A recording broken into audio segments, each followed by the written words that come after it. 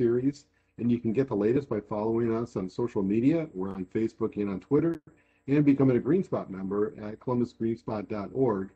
You'll receive our e-newsletter, and our members get a heads up before the general public does about the GreenSpot conversations. So I'd like to introduce today's topic, eating greens for the planet. We know that what we eat can make us healthy or sick, and likewise, the food choices we make have different impacts on the environment. We have two great speakers today that will highlight an overview of how to grow your own food and what it is the carbon footprint of some foods versus other foods. So before I introduce our first presenter, I do want to mention with GreenSpot is part of the city's Sustainable Columbus initiative, where the goals of that initiative are to become a carbon neutral city by 2050, to go 100% renewable energy provided by community aggregation by 2020, and to have prosperous neighborhoods with green space, clean air, and safe drinking water. When we think about sustainability, we really think about it when the environment, economy, and people or equity are all moving in the same direction. That's when you really have sustainability. GreenSpot, many of you all already know what GreenSpot is. It's a program the city started to encourage folks and businesses to go green. We provide a menu of options in which to do so and a lot of ideas. And we hold information sessions and GreenSpot conversations like this one. I'm not going to read what's up there on the screen because you could kind of see how many members we have and some of the other programs. This is our collective savings. These are really underreported because not all of our members track what they're doing or enter in the data, but you can see that in our GreenSpot universe, we do have a positive impact. So with that, I do want to turn it over to Diane. She is with Sunny Glen Garden, and she coordinates the garden, which shows folks that growing your own food in your backyard can be fun, simple, and cheap to start, easy to maintain and grow, and produce healthy, fresh food almost all year round. She turned her urban grass lawn into a vibrant, organic ecosystem and permaculture-based edible food forest that provides food and habitat for people, pollinators, and the planet. She only had to go to the grocery shopping how many times? Only 4 times in the last year, as the garden provided most of her needs. She's been featured on various local news stations, and Sunny Glen Garden was presented with the Green Spotlight Award from Mayor Ginther for demonstrating excellence in sustainable business practices. And as much as what she has done has been inspired by GreenSpot and information that was provided. And really, she is just kind of a superstar here on the local level with what she has done. I'm going to put her on the spot. And let me go ahead and change out the PowerPoints here, Diane. And all right. Well, thanks so much for having me here today.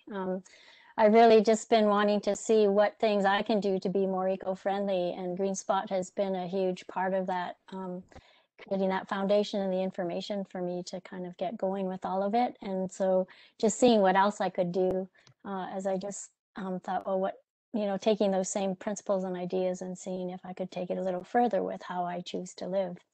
And so it never seems like very much, but when there are many people who are doing it, even just 1 or 2 of these things, it can have a larger impact, just like we see with the GreenSpot programs. And for me, it had a lot to do with just, saving money too, because at the time I wasn't able to afford a lot of things. And so, these kinds of things came about because I didn't have the financial means to do that. And so today, I think instead of, or maybe in conjunction with what you might do in terms of starting an annual vegetable garden, I'm hoping to be able to share some ideas of what we've done on our urban property with a perennial food forest, which means it comes back every year on its own. And so the yard has also become a certified wildlife habitat and monarch waste station, as I sort of found out more what was happening with our birds and our monarchs, and just seeing, can I also just include them with what I'm doing in terms of growing my own food. And so the perennial food forest takes a longer to get established because we're growing mainly shrubs and trees and things that take longer to grow up. But with this increased diversity of native plants instead of just a monoculture of grass, we now have enough insects and caterpillars that can support the birds. And besides enjoying their sing-songs, they become a huge part of our organic pest management. And we've been able to grow 100% organically without the use of pesticides or herbicides. And so I don't think I realized how important this would be for self-sufficiency, as I lost all my income sources last year with COVID, but the garden, like David had mentioned, provided most of my food this past year. And so, and also just working with the earth and being outside in the fresh air and sunshine just provided a lot of grounding for me. And so the photo that you see in this picture here is the edible food forest that's still a baby, but has a lot of the native plants that we've been incorporating and on this little urban property here in North Linden area of Columbus. And I had zero experience growing anything. Like I was killing houseplants still, but I've been learning along the way. So I'm hoping people to know that there are many resources out there to facilitate this for you, and you can get this going without knowing anything too. All right, and so the next photo is the same backyard taken 3 years earlier when it was lawn. And so basically, you know, I don't really like to mow and spending time doing that. So it was really nice to just let that evolve into what it was. So it took 3 years to get to the first picture that you saw, and it continues to change each year because with a lot of the native plants and things, it's very dynamic. So it doesn't sort of stay the same way each year, which I really love that aspect of it. And then just a little bit to go into why I decided to turn my lawn into growing food. You know, just a lot of times the organic food was pretty expensive. And again, I was trying to find a means to do it. So growing it could be a lot cheaper. But also, you know, the lawn is considered like one of the largest single irrigated crops in America, like more than corn or wheat or fruit orchards combined.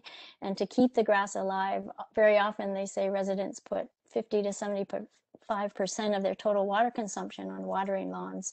And there's like $36 billion spent on lawn care, which is put towards millions of pounds of chemical fertilizers and pesticides, which is more than, I think, I don't know, 4.5 times the annual budget of the Environmental Protection Agency. And 2 of these chemicals commonly purchased by homeowners at nurseries were found to be the highest amounts of unwanted chemicals in the pollen of honeybees. And so for me, just wanting to, you know, go mow high, keep it high because it provides more habitat. The grass clippings are just composted right back into the grass, which provides 25% of its nitrogen needs. And so that just helps keep all of that in a way that works for me as well. And so the next photo, you know, I didn't realize too with the lawnmowers, I just didn't like it because it was so noisy. It's like anytime someone mows their lawn, the rest of the neighborhood is subjected to the sounds of the blaring lawnmowers and things too.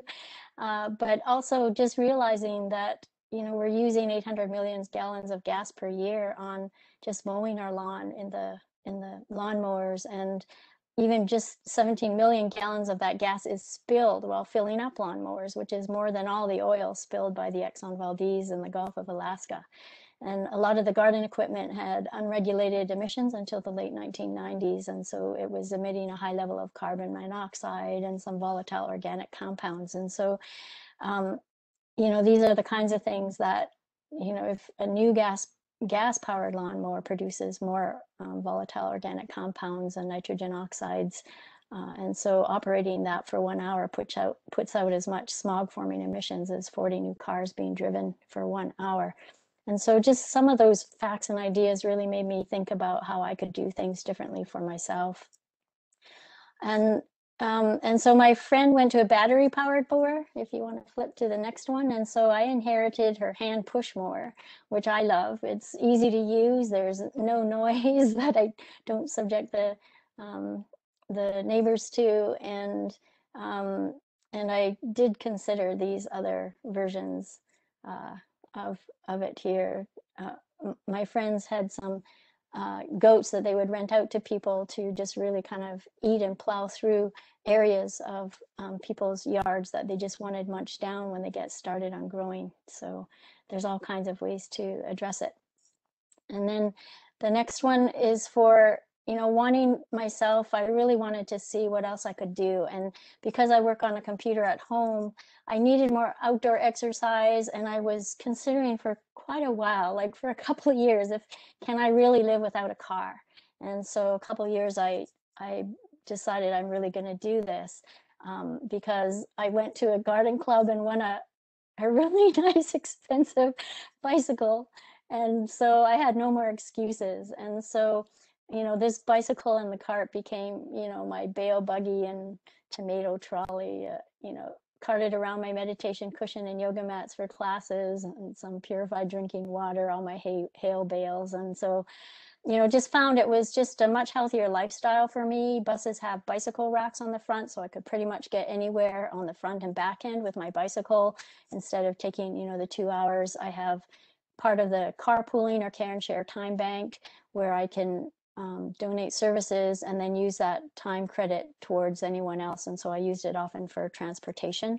So I found it made me much more efficient in terms of planning my trips, and if I really need it, or if it's just something that I would really like or want. So it helps save on gas, and there's no more emissions. I don't have to pay for car payments or insurance. So all of a sudden, a very simple lifestyle can go a much longer way.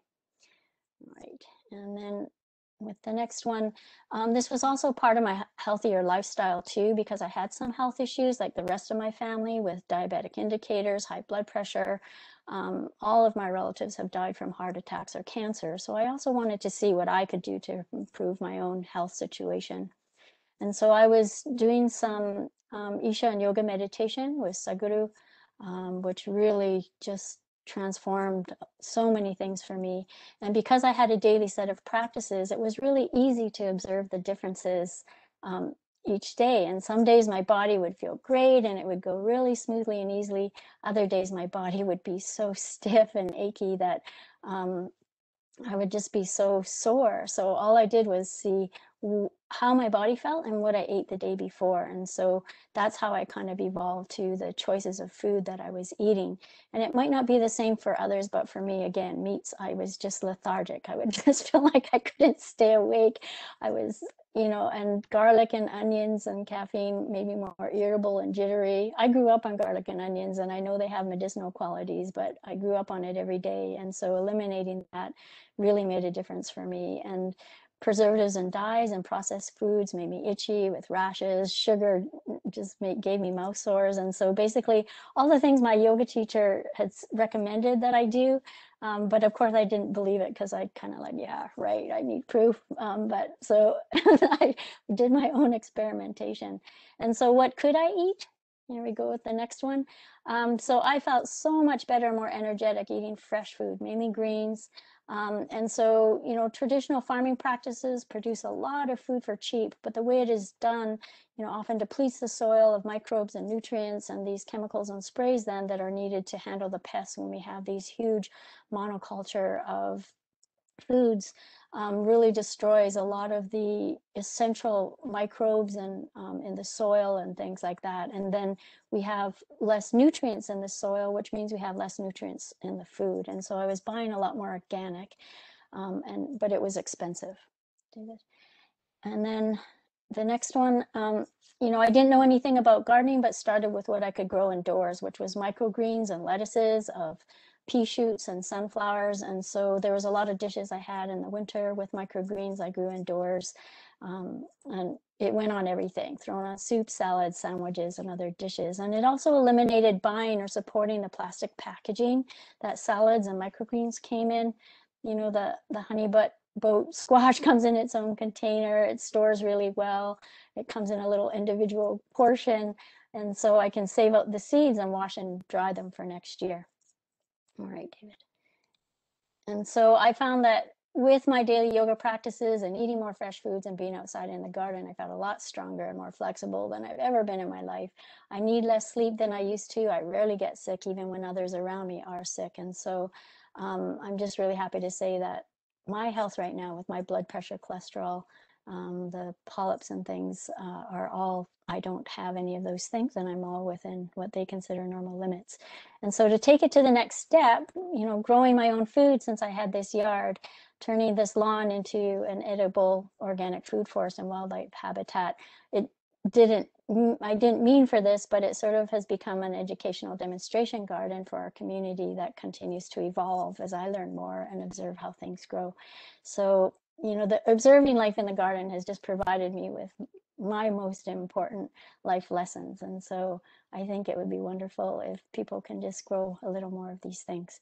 So I'll just talk briefly then here about just, you know, I'm not denying that there are, you know, some benefits to having a lawn, because, you know, we know these urban heat island effects where city buildings and rooftops and road surfaces, you know, create more heat. Or you'll see how the rain, when it goes over our city, will kind of separate as it goes over the city, and then rain before and after that. And so you can see a lot of these patterns. And so if we can help do this, and also just, you know, in our Linden area, when in the spring and summer, just climate-wise, with a lot of the increase in rain and climate change and flooding in our streets, you know, I had flooding in my backyard, so we'll talk about this too. So, but the permaculture food garden then comes back year after year, so there's no need to spend time and money buying new plants every year, planting them. After they get established, they take very little maintenance, and it creates these ecosystems that supports wildlife that is essential to their, you know, creature survivals as well as ours. So it provides that food for us and wildlife, and can be better for the planet.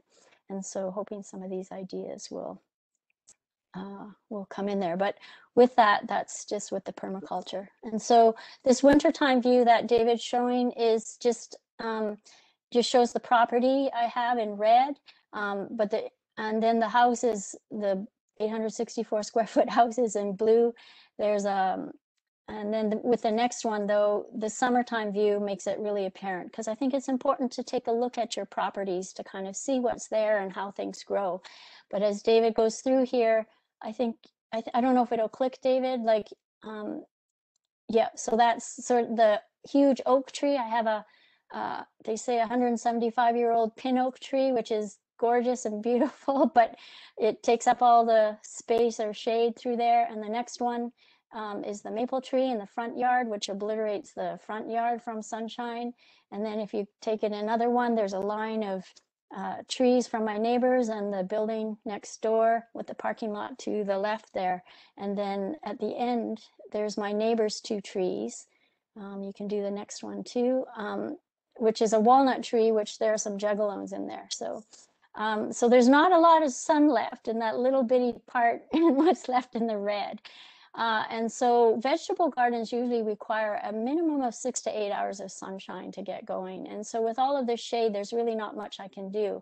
And so, you know, having this food forest, we're really trying to simulate, David, we can go to the next one, the forest canopy, where basically we can grow all of these plants and trees together because they're not competing with each other, but it's like coming to the edge of a forest where you have the tallest canopy, which for me is my chestnut tree, and or the oak tree as well. And then all of these other plants that we put in that will come back each year, seeing how they can be kind of combined or work together so that there's ground cover, you know, you don't need to weed or you know, it retains moisture in the soil and that kind of thing with that too. And so the idea of these food forest layers, that they provide your food, you know, the branches and twigs that come out can be fuel or fodder for things like that. You create your own fertilizer with the leaves of the trees that again get recycled back in the ground.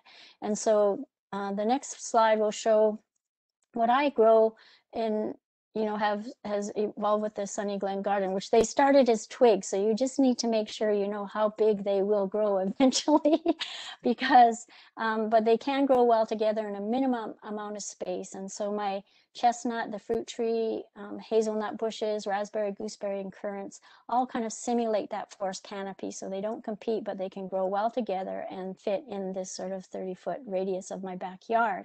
And it does provide a lot of these things. So like the fruits this year, it took a little longer to get established, or the fruits were the earliest to get established. But as you see then, you know, I have a lot of food that comes back in that first column of edible perennials every year for me. And then I still have an annual garden, which I then rotate because that allows me to keep some organic, my organic pest management by rotating the garden so that, and putting them in groups of or families of plants that share the same pests and diseases. So when you rotate it and they don't grow in the same place more than once every 4 years, you don't get that buildup of diseases or pests. And so that's a huge part of my organic pest management.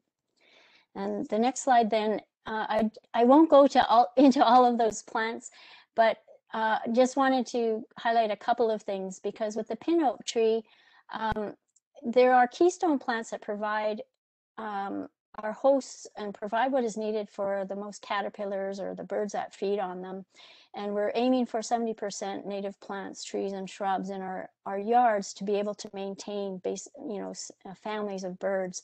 And so in this, I allow, David, I don't know if the video will go on this, but basically these are the leaves that come down from my pin oak tree that I leave on the ground, because many of these insects or bugs will create their cocoons in the leaves, or when they drop down, they'll burrow into the ground. And so I don't like to mow up those leaves. They stay on the ground and create that habitat, or I'll just rake them onto my garden so that they can conserve the water through there. And so I don't have to water, and then I don't have to weed, because it prevents the weeds from coming up. And then the next photo, everything kind of gets recycled in. So all the twigs and the branches that come out of the trees become firewood or native bee habitat, as many of them live under that. And then with the next photo, even just we have a donated chimnea that then is, the ash can go on certain plants too, with the nutrients from there. So everything's recycled back in. And then even from those branches, the red winecap mushrooms do really well in maple trees. The shiitake mushrooms do really well in the oak substrates. And so because I have the maple and oak tree in my yard, I just recycle those. And so growing my own mushrooms, you don't have to get the packages that they come in, or the containers and plastic wrap. And with our climate change, like when we have a lot of rain like today, we can grow. And so David, you can just flip through the next few ones. These are like the apple tree and hazelnuts, or acorns. And then the next one is just a lot of I think I pulled 25 or 30 pounds of raspberries and 15 pounds of strawberries. And these all go into what you'll see next is making jams that provided me all next year. And then when you realize that, the next photo, we talk about, it's estimated that the average American meal travels about 1,500 miles to get from the farm to our plate. And so here, just cutting down that transportation and the resources with that can make a huge difference. And so, everyone's always joking they go out for fast food. And so my fast food is just stepping out into my backyard. And so I can move on here, but just, if you want to just flip through quickly. Yeah, just because with the rain cisterns collecting water, so we can improve the water quality to prevent that runoff from the roof, which was donated. The next one is just turning, our sidewalk into having a little pocket prairie for our neighbors. And the next one, again, just all this diversity that comes, which is why we now have all these birds. And also the big one where the next one where we had an assassin robber fly, which is very rare and hasn't, I think there's only been 10 sightings since 2010. And so it can really provide that diversity.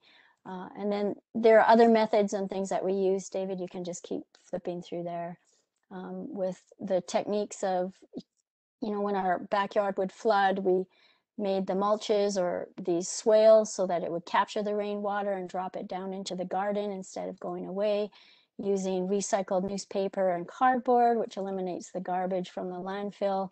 But that's just used to create our beds from grass to the garden beds. And, we don't put out any leaves because we save them for our own fertilizer. And that's all done, as well as with you can keep going, David, with the, that's our leaf corral. And so we just put the leaves right on the bed. And then we have, composting our kitchen scraps, which then provides us our free fertilizer. So this whole thing kind of goes through. And the next photos, Yeah, so that I just took a picture of this today of what the garbage and recycling was of my neighbors across the street today. I put out what you see in my hands. What I put out is once every 4 months right now, because everything else can pretty much be recycled, and I try and choose what I purchase or buy. And so the next photos are just some of the gardens, integrating native plants and the food plants, having edible flowers.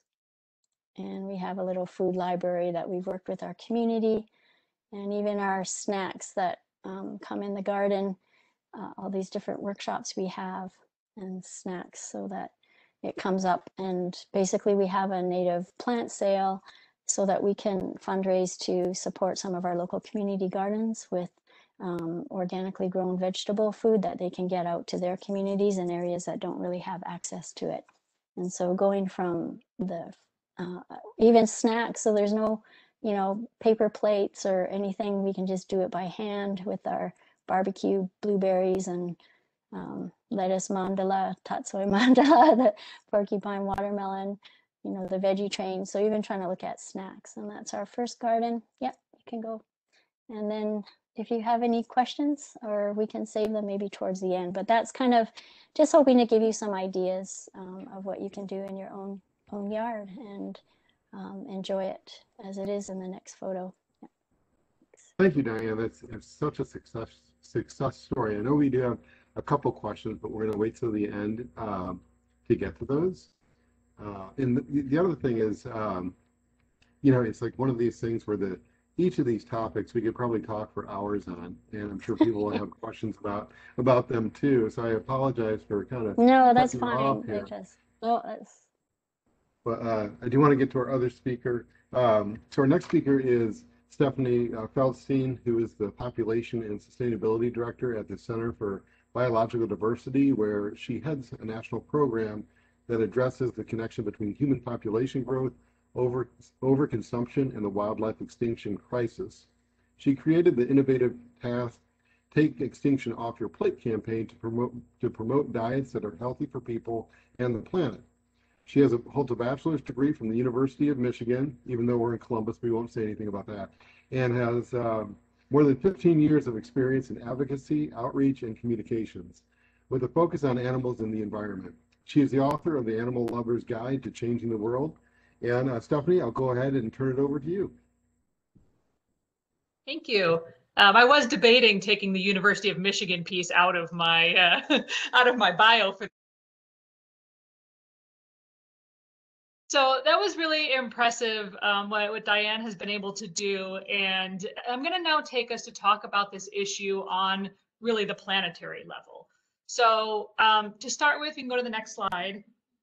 Just a little bit more background on me and the Center for Biological Diversity. The center is a national wildlife conservation nonprofit, and we work through science, the law, policy, and creative media to protect wildlife and the places that they need to survive. And we also work on these underlying issues that are affecting wildlife and driving the extinction crisis. Things like, climate change, of course, and our food system. As David mentioned, I'm also the author of The Animal Lover's Guide to Changing the World, which is a book that's about all the different ways that our lives intersect with animal lives, and things that we can all do in our everyday lives to try to make the world a better place, both for us and other animals. So next slide. Today, we're going to focus on the environmental costs of meat and dairy production. There are, of course, environmental costs to all kinds of industrial agriculture, but the footprint of meat and dairy production is really outsized compared to really all other crops. And it's the most environmentally destructive industry on the planet, because no matter what metric you're looking at, it's one of the leading causes of destruction. We're going to focus on the ones that are listed here today, the land use, water use, climate change, and biodiversity loss. There are a lot of other ones that we won't be able to get to, things like pesticide use and air pollution and many others. And I'll be moving through these pretty quickly because there's a lot of information, and I want to make sure that we have plenty of time to talk about actions that you can take and to take your questions at the end. But I know that this presentation will be available, so you'll have access to some of the statistics that are listed throughout here, as well as my information, if you have any questions afterwards. So next slide. To follow up, so land use and deforestation are major impacts of meat and dairy production. And when we talk about the amount of land that's used for meat and dairy production, we're talking about both the land where the animals themselves are. So that will include both factory farms and land that's used for grazing, as well as the land that's required to grow all of the crops that these animals need to eat. And so meat and dairy production are currently using up about 30% of the Earth's land surface and the vast majority of US agricultural land. And it's also responsible for so much of the habitat destruction that we see. If you remember all the news about the wildfires that were happening in the Amazon, most of those were illegally set by people who were trying to clear forest area for pasture land or to grow feed crops, primarily for cattle. And when we talk about this land that we're losing, of course, we're not just losing these incredible ecosystems, but we're also losing the habitat for the animals who live there. And the leading cause of the current extinction crisis is the loss of habitat, because no matter what else we do to try to protect wildlife, if they don't have a place to live, they're not going to make it. And we know that historically, as well as it's projected into the future, that the greatest threat to wildlife will continue to be losing their habitat, and most of that loss is being lost to farmland, which again, the majority of which winds up being for agriculture, for feed crops or for pasture land for animals to graze, for livestock to graze on. Next slide. Meat and dairy production are also major sources of water use. Nearly half of all the water use in the US goes toward meat and dairy production. And this other piece was, pretty surprising even to me when this study recently came out, that nearly a quarter of all of the water used in the US is going just to grow feed crops, just for cattle, just in the Western United States. And so that means that that's having a massive impact on the river ecosystems that are in the Western United States, including those like the Colorado River, which more than half of the water used from the Colorado River goes to these cattle feed crops. But that's not only a river that many species rely on, it's also a river that many cities rely on. I mean, huge cities in the West, like Los Angeles and Phoenix. So this has a very big impact on both wildlife and people, the amount of water that is going towards meat and dairy production. And it's not just those feed crops, though. A lot of times with pasture, there's an assumption, I think sort of like lawns, that it's just grass that's out there. But like lawns, pasture land often needs to be heavily irrigated. And of course, in addition to the water that's used, there's a big impact on the quality of the water. And 40% of US waterways are impaired by manure that's mostly runoff from factory farms. But even when animals are allowed to graze in wild areas, they can have a really horrible impact on these waterways. They trample them and dredge up sedimentation and leave behind manure and a lot of things that can really degrade the habitat for the wildlife who need these waterways. Okay, next slide. And then there's been increasing attention, and rightfully so, on the impacts of meat and dairy production on climate change. Studies have found that even if the energy sector went climate neutral tomorrow, if we don't start to change what we eat, we still won't meet global climate goals. And that's because meat and dairy production are responsible for more than 16% of global greenhouse gas emissions. And that's really an outsized chunk of agricultural emissions as a whole. They account for about half of all agricultural emissions. And a big piece of that comes from methane. And this is, as we've heard, politicians joke about it, that it's cow burps and farts, and that is a big part of it. A lot of it has to do with how cattle digestive systems work, but methane also comes from the manure of all farmed animals. And methane is a really important greenhouse gas emission to pay attention to, because it's what's known as a short-lived climate pollutant. So it doesn't stay in the atmosphere as long as carbon dioxide, but it's much more potent for the time that it is in the atmosphere. And that means that when we are emitting a lot of methane, we are accelerating climate change. but it also provides an excellent opportunity because when we're able to reduce the amount of methane that's being emitted, such as by reducing the amount of meat and dairy that's being produced, we are able to more rapidly to see some of these more immediate reductions in global warming. Next slide. And then the last major impact that I want to talk about is meat and dairy production's impact on biodiversity. Of course, everything that I've talked about so far has an impact on wildlife, but there are also a lot of direct threats to wildlife. There's a program in USDA that's called Wildlife Services. It's pretty secretive, doesn't have great oversight, and it kills about 1 million native animals every single year, mostly to protect the interests of meat and dairy producers. And these aren't just animals like wolves and coyotes and grizzly bears that may prey on the farmed animals. It also includes animals like prairie dogs, who are killed because their burrows can create hazards for grazing cattle. If the cattle step in them and injure themselves. And so thousands and thousands of prairie dogs are killed every year so that grazing cattle don't get hurt. We also know that there are about 175 endangered species. These are wild species who are already in trouble, and they're further imperiled just by the presence of livestock on public lands. And that's in addition to the threats, whether these animals are directly targeted for removal. There are further threats by things like when cattle, when they stomp on the ground, they can destroy burrows. When they eat the grass, they have a different impact on it than native grazing animals. And a lot of times they chew the grass even shorter, which means that all of these species who have relied on tall grasses for things like protection from predators no longer have that protection. When there are cattle grazing, there's also a lot of fencing that comes along with that can cut off wild animals from water sources and give predators, especially birds of prey, a place to perch and attack more of the smaller endangered species. So there are just a lot of ways that just the presence of cattle and grazing and land that is targeted for that can have an impact on wildlife. And sometimes we hear things where people look at some of the land, particularly out west, and say, well, it's not good for anything else. This isn't a place where we can grow crops. But of course, it is good for something else. This is wild habitat that we're talking about.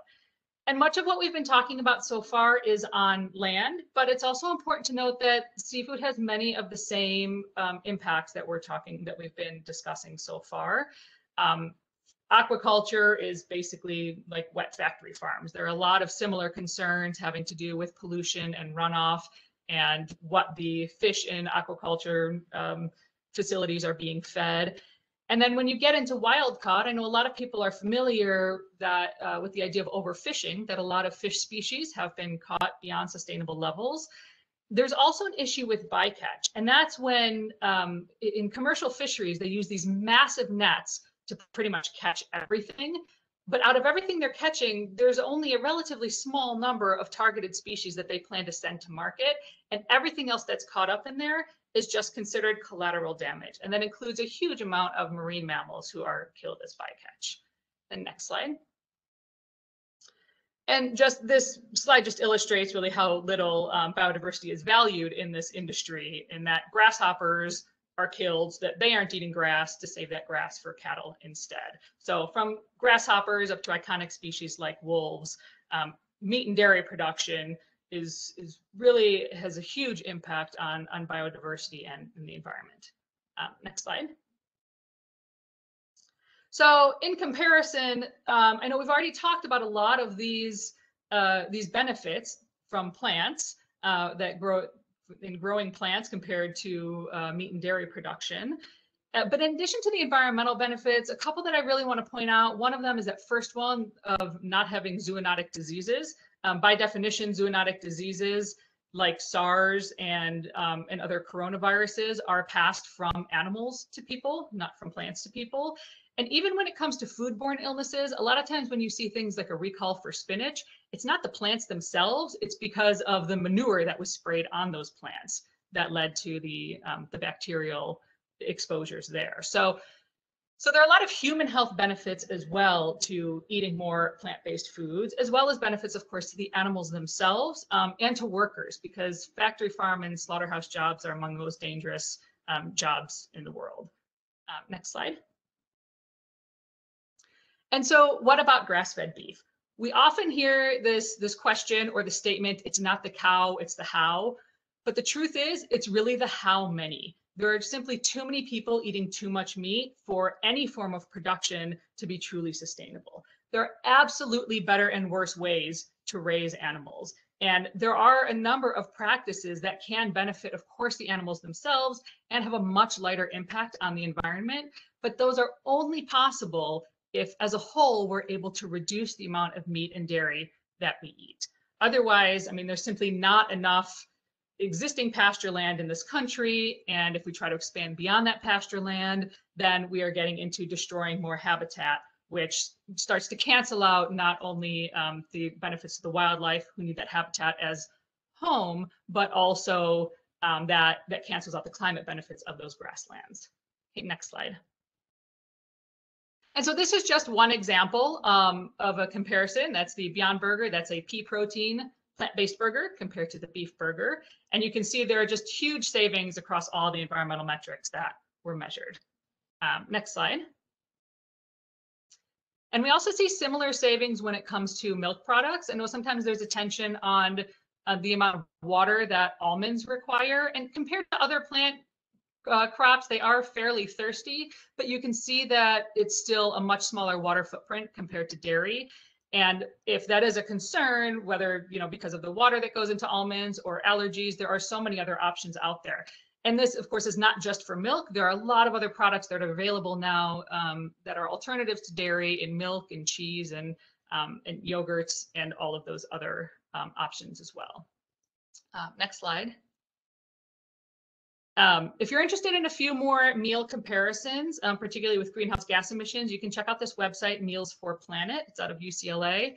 And one thing that I want to point out on this slide is that the pumpkin and mushroom risotto, the original recipe didn't have any meat in it, but it did have dairy in it. It had milk, butter, and cheese added to it. And so you can see that there's still a fairly significant savings in greenhouse gas emissions when the dairy was swapped out. And that's just something to think about, because a lot of times when people first start eating vegetarian, sometimes they increase their dairy. And if you are concerned about the impacts on the planet, that's something that you'll want to pay attention to. Next slide. So I'm going to talk about a bunch of different actions that everybody can take to start to make these changes. But first, I want to talk about why these changes matter, because I've thrown out some very big numbers out there, and sometimes it can feel daunting or overwhelming, and you're not sure that what you actually eat or the choices you make in your day-to-day life matter. And there are several reasons why they do. And the first one is simply aligning your lifestyle with your values, being the change that you want to see in the world. And that's just something that's on a personal level. But when you do that, you start to set an example for others.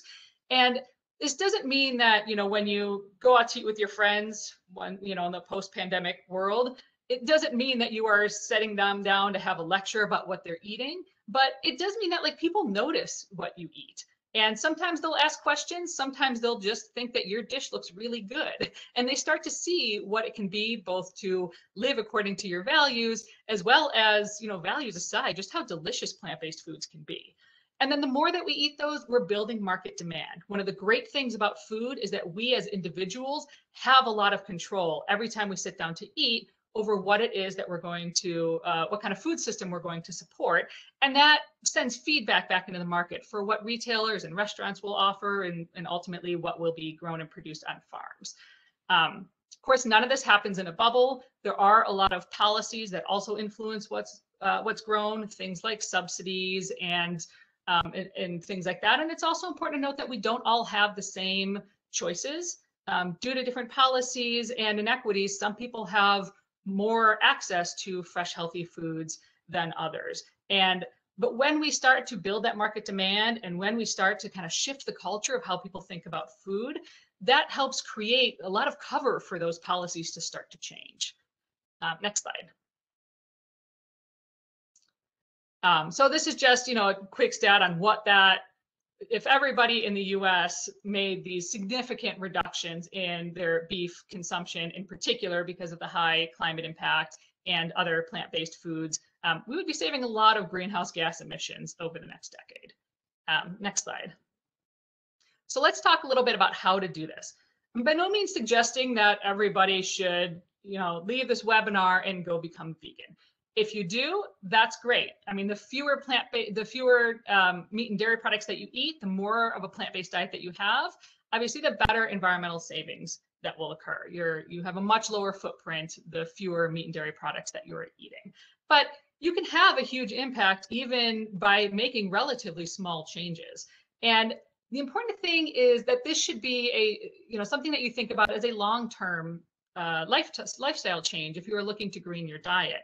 And so you might want to start out with swapping ingredients and really start with what's easy. Maybe you're not ready to give up bacon in the morning, but maybe you don't care what kind of milk goes into your coffee. So start with trying out plant-based milks. It's okay to start off one ingredient at a time. You can also start by moving meat from the center of the plate to being more of a side dish or condiment. So maybe instead of having, a big steak with a small side salad, you're having a really colorful, fresh stir fry that has a little bit of meat in there as flavor.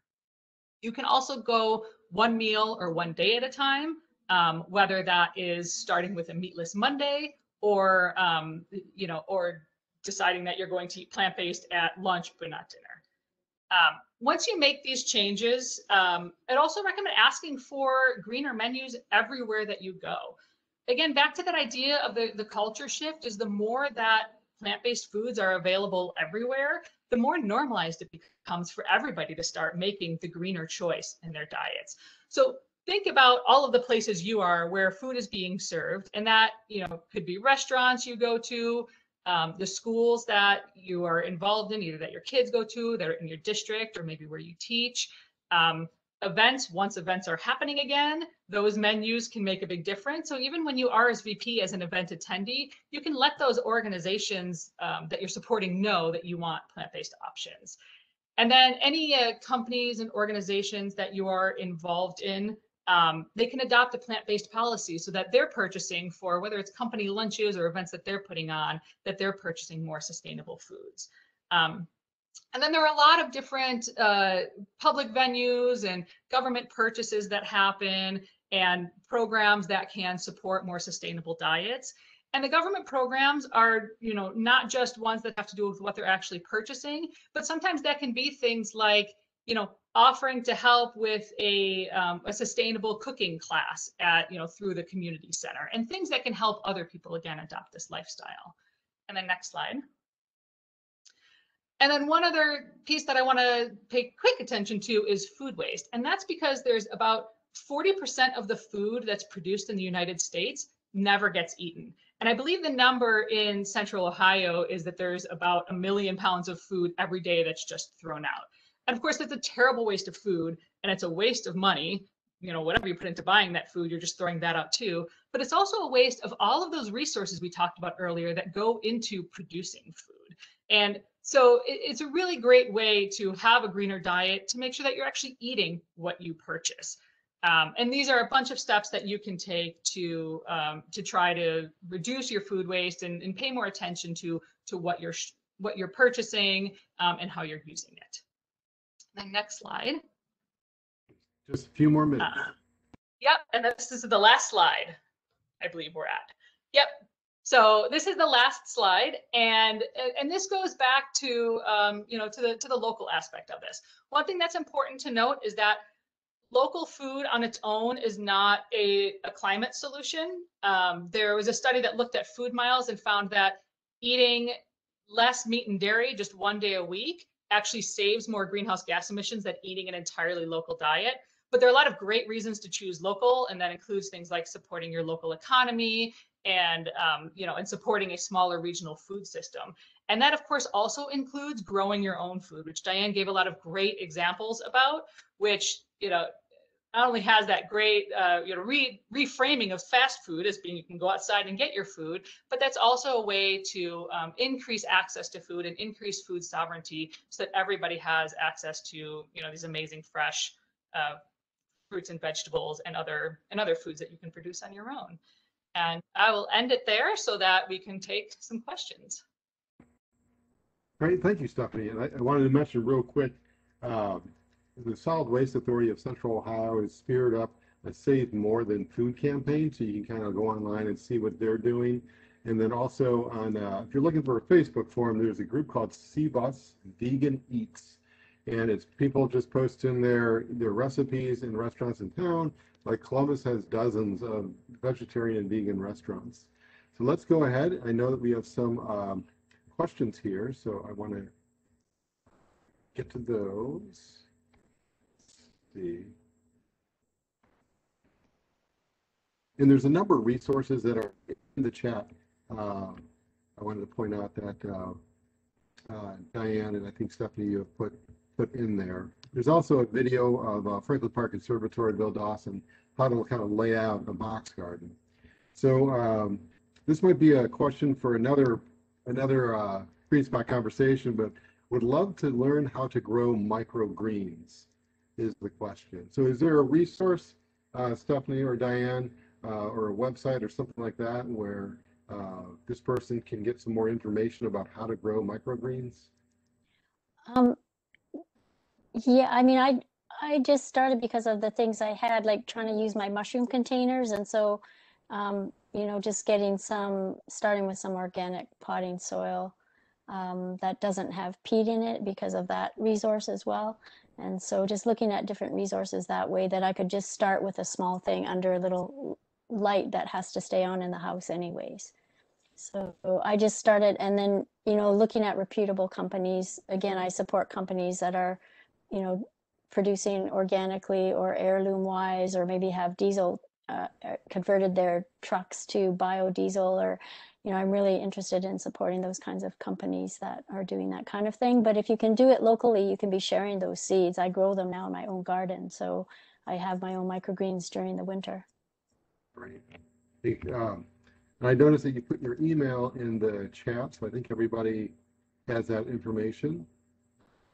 If there's other questions, go ahead and write them in the chat. I thought I saw one other one, but I might have missed it. And while people are thinking about that, I know we're over time, but I figured it's a great conversation, so let's keep it going if people could hang around. One thing, Stephanie, when you're talking about like the meat industry and the dairy industry, in my mind, I was almost comparing it to like the coal industry, because out here in Ohio, coal is, even though it's shrinking, it still has a lot of influence, and we still use a lot of coal. And at the federal level, they're working to transition coal miners to more sustainable jobs. I think the United Coal Miners Union is just signed on to into basically transitioning their members to cleaner sources of energy. It's almost kind of like, I kind of see like a similar thing with like the meat and dairy industry, where the workers can, if they want to, can be retrained. Obviously, you need like the federal government to kind of help with that transition, but it's kind of a win-win with workers and with environment. Yeah, absolutely. And I'm glad that you brought that up, because we do need that same, you know, I often talk about it as a just transition, and we need that same thing in agriculture as well. You know, we don't want to leave the folks who have been raising animals for food in a lurch. Like, we definitely want to make sure that people can continue to farm, continue to produce food, just different foods. So it is going to take some government support to help, you know, provide the funds and the training and the other resources that are needed to help people transition what it is that they're growing. But, you know, there can be huge advantages to switching to plant-based foods. Absolutely. I do want to point out for folks and those that are GreenSpot members or non-members, one of the commitments that you could choose is eating less meat. So basically going vegetarian or vegan for 1 or 2 days a week, and kind of growing it from there. I had one person say, Dave, I wish, you know, they have like the meatless Mondays, and I hate that, because if anything, it should just be maybe 1 day where you eat meat. And so the other 6 days you're going vegetarian or vegan. But it's like, you know, if somebody can do that, that's great. Like, I'm a vegetarian, still working on the being a vegan thing. But it's like knowing where you are and taking those steps to get to where you want to go. There is a question for you, Diane, about did you rototill the turf or soil, or use cardboard to kill the grass, or what? Yeah, I don't, it's a no-till garden, so that I don't kill the microbes in the soil. There's a lot with the mycorrhizomes in the earth that are creating that health and resiliency that we want to disturb the least for it. But with heavy clay soils, so what I did again, you know, there are many ways to do it, but I used several thick layers of newspaper, followed by cardboard that was all wet, and then just use the leaf mulch because that's what I had, and that's what I used to snuff out the grass underneath and to create those first beds. So ideally it's nice if you can do that, you know, in the spring so it's ready for a fall planting, or in the fall so that it, you know, has time to break down for a spring planting. But I've also just, you know, that's when I could get it done, so I did those layers and then just poked holes right through everything and put my plants right down in through there, into the soil. And then that will help eliminate a lot of the weeds from coming up and keep the moisture in the soil, so there's less need to water as well. Fantastic. And so I know, again, that any one of these topics we could probably talk for another hour or two on. And hopefully what these GreenSpot conversations do for the people who are viewing this is pique your interest to get more information. So you can always email greenspot@columbus.gov. We can kind of connect you to the right people. Diane and Stephanie have their information there. So I just want to thank everybody for being part of this, and thank our presenters for covering this important topic. And we'll have more of the GreenSpot conversations. I think we have about 3 or 4 that are in the making right now. And we'll be making an announcement of when those will be. Oh, before I forget, I always forget something. Our backyards program, the GreenSpot Community Backyards program, starts May 1st. So that's what, Saturday? And what that program is, it's administered by Franklin Soil and Water Conservation District, but we offer rebates on $50 rebates on native trees, native plants. I think the rebate for the native plants might be a little bit less than 50, but still significant. And a native rain barrel. So you can get up to $50 off one of those categories. And even if you've taken advantage of the program in the past, you can take advantage of it this time too. For the plants, it's native plants, so it's not vegetables, but still you can always buy those native plants and help out our native pollinators. So with that, I want to thank everybody, and special thanks to Stephanie and Diane. And we're going to go ahead and stop recording. So have a good night, everybody. Thanks so much. Thanks, everyone.